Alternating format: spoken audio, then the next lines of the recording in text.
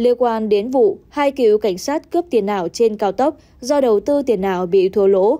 Trước đó, tại cơ quan điều tra, cựu công an phường liên tục kêu oan.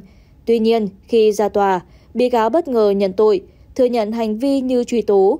Đáng buồn hơn là vụ cướp trên còn được tiếp tay bởi 2 cựu cán bộ công an khác nữa. Chiều ngày 11 tháng 5, phiên xét xử vụ cướp tiền ảo trên cao tốc Thành phố Hồ Chí Minh, Long Thành, Dầu Giây từng gây rúng động dư luận, bước vào phần tranh luận.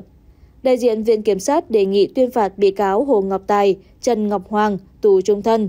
2 bị cáo được cho là có hành vi tiếp tay cho Tài và Hoàng thực hiện vụ cướp là Nguyễn Quốc Dũng, cựu cán bộ công an Thành phố Hồ Chí Minh, bị đề nghị mức phạt 18 đến 20 năm tù. Nguyễn Anh Tuấn, cựu công an phường tại quận 5, Thành phố Hồ Chí Minh với mức phạt từ 7 đến 9 năm tù. Viện Kiểm sát cho rằng hành vi của các bị cáo là đặc biệt nguy hiểm, đã xâm phạm trực tiếp tới tài sản của người khác, cần phải có bản án thích đáng để răn đe, phòng ngừa chung. Trả lời hội đồng xét xử, Tài cho biết mình và nạn nhân anh Lê Đức Nguyên có quan hệ thân thiết như anh em ruột thịt, nên khi anh Nguyên dù bị cáo chơi tiền ảo, còn đảm bảo cứ chơi hết đi, chơi tất tay, bị cáo không nghi ngờ mà dồn hết tiền tham gia.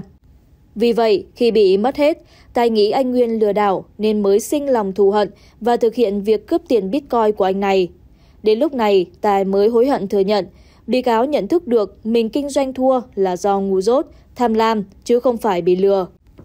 Trước đó, Tài và Hoàng bị anh Lê Đức Nguyên, tự Lucas, quê Bình Định, tư vấn bán khoảng 1.000 Bitcoin, tương đương 100 tỷ đồng để đầu tư vào các đồng tiền mới như đồng IFAN, đồng Euros trên các sàn giao dịch điện tử quốc tế và bị thua lỗ mất hết số tiền đầu tư.